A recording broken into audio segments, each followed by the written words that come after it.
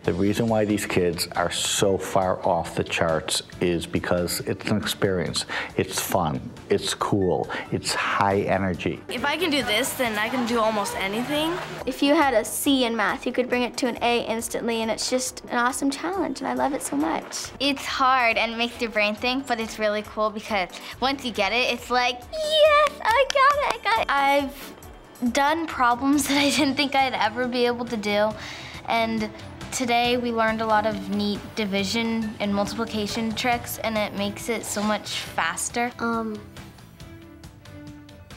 9,120.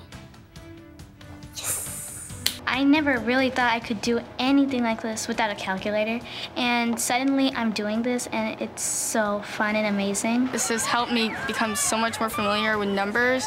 It's made me so much more confident that I just got a really good score on my final. I just hope that everybody else who gets a chance to do this tries to do it, because it's a lot of fun and it makes math a lot easier.